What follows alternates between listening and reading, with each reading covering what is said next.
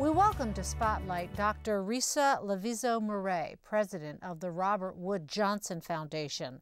The foundation has supported Spotlight, and with its support, Spotlight will soon release a short issue brief on the intersection between health and poverty. The work recognizes that access to health care is essential, but that many other issues affect well-being, including poverty.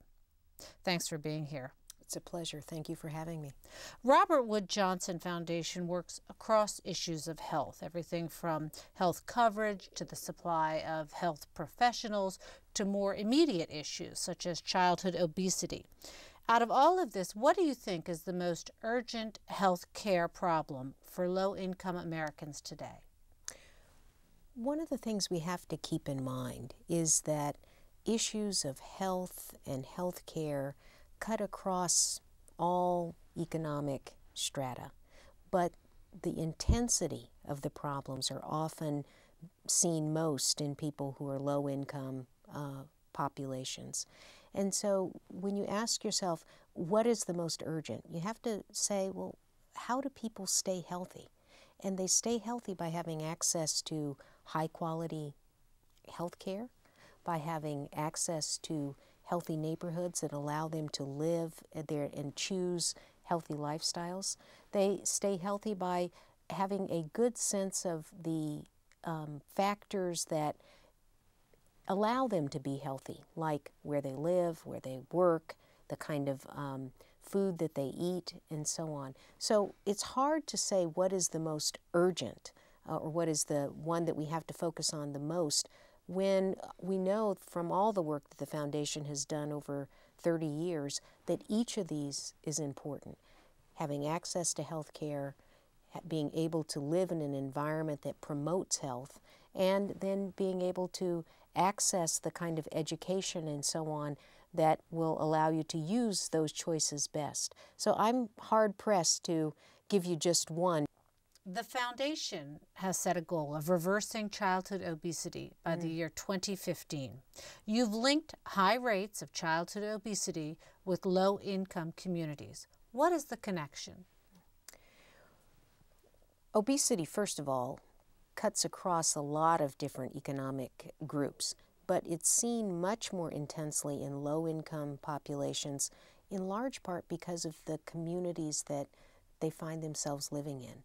We know that we all choose what we eat, but we're also influenced by the environment that we have around us.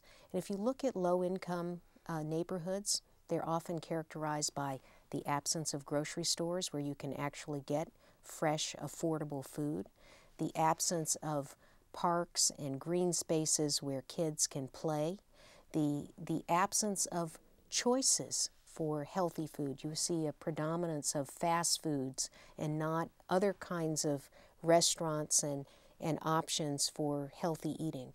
So when you add all that together in low-income neighborhoods, often people may want to choose healthier lifestyles that will allow them to maintain a healthy weight, but they don't have the choices available to them. So I think that is one of the main reasons that we see this disproportionate increase in obesity in low-income neighborhoods, and why, as a foundation, we've decided to focus on improving the environment as a way of, as a very important strategy to reversing the epidemic of childhood obesity. What specifically do you mean by improving the environment? Creating more green space, better shopping options? So start with the schools, make them opportunities for physical activity and healthy eating. Improve the number and the quality of the parks in neighborhoods.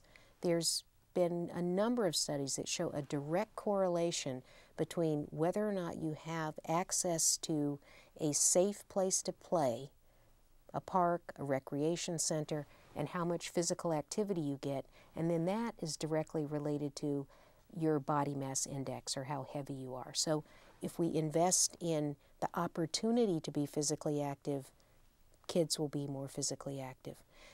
We also need to think about where low-income families get access to healthier food, whether it's WIC programs or SNAP programs. Those should only provide healthy options for people to eat. So changing the environment and also changing our public policy programs that will enable people to have better access to physical activity and healthy food. Regarding prevention, what is key to include for a federal healthcare policy to make a difference?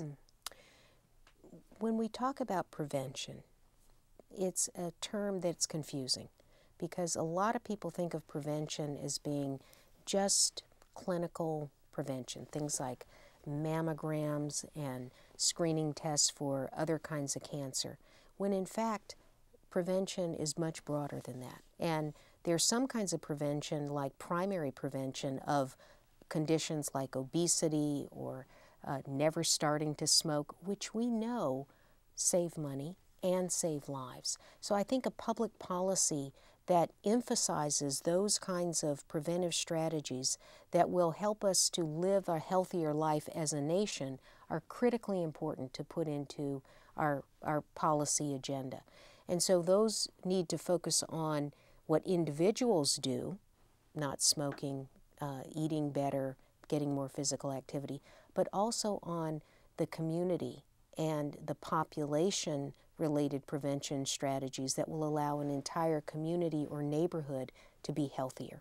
And so we have to think about the policies related to our transportation, related to housing, related to our green spaces. Those are some of the prevention policies that ultimately will allow a community to live healthier.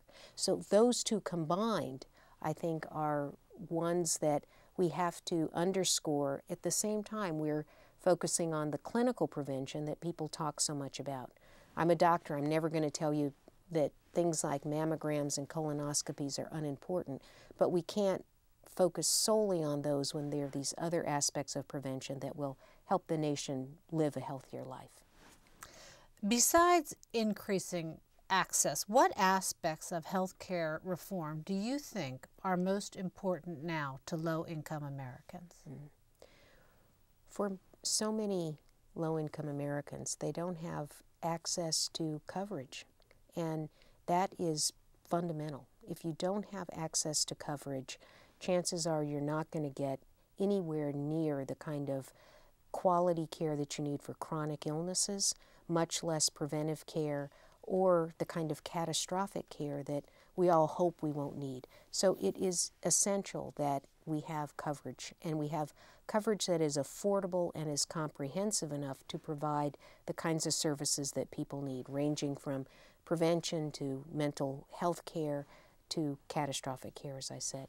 Secondly, it's very important for low-income populations to have a high value in the health care that they get. That is a good quality care for the price that they can pay. Who more needs the health care to be high quality than someone who's trying to make every dollar count? And in our healthcare system now, we just aren't delivering the value of care that we should. We pay way more than any other country, and we don't get the kind of outcomes that we should. And those outcomes are often lowest among low-income populations. So we need to improve the coverage. We need to make sure that we focus on the quality of care that's being delivered in low-income neighborhoods and in to low-income populations. And third, I think we've got to make sure that we are attentive to the equity of the care that we deliver. All too often, there are disparities in care that is delivered in low-income populations, and that's just unacceptable.